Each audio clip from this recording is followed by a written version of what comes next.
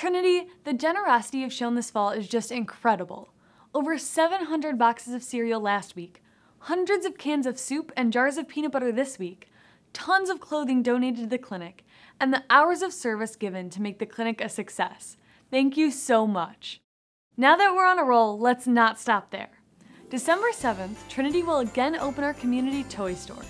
Trinity partners with local area schools, along with Roselle United Methodist Congregation, to invite low-income parents to shop at the toy store. To make shopping easier, we've called in an expert this year for some shopping tips.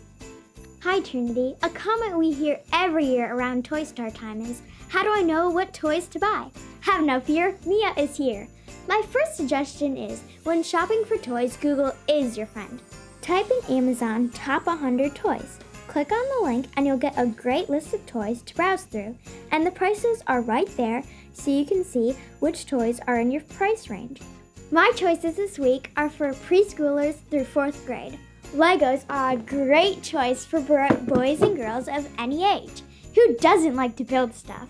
A lot of girls in this age group are into the whole Disney princess thing, and with Frozen 2 coming out, anything Frozen will be a hot toy this season.